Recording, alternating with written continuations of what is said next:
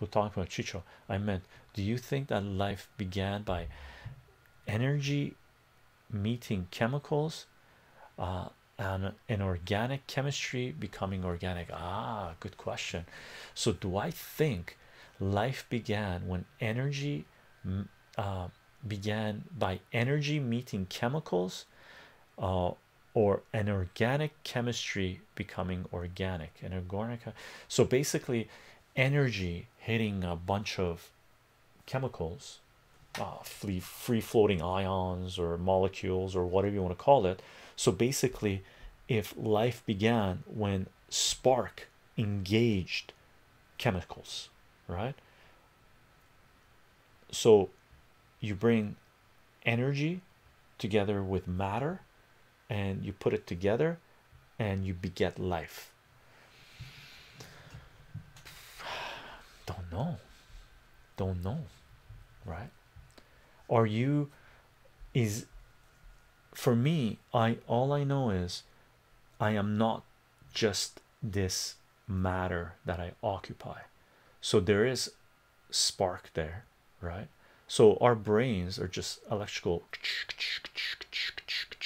electricity going off, right?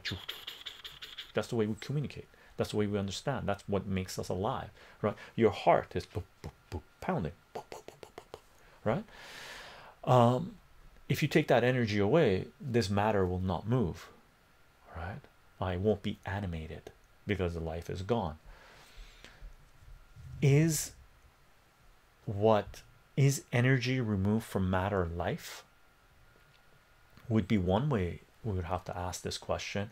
We know that matter without energy is not life, right? Like, for example, this is matter, it's chemicals really, but it doesn't, it's not alive, right? So this does not have life, right?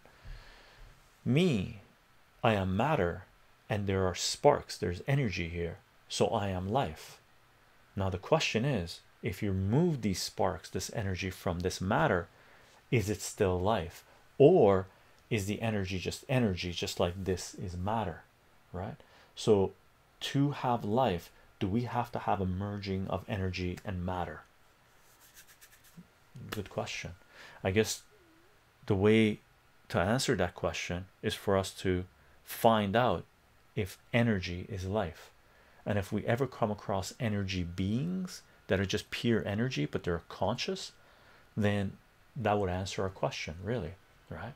And it would be energy is really the life animating the matter. Sort of rationalizing my way through that, right?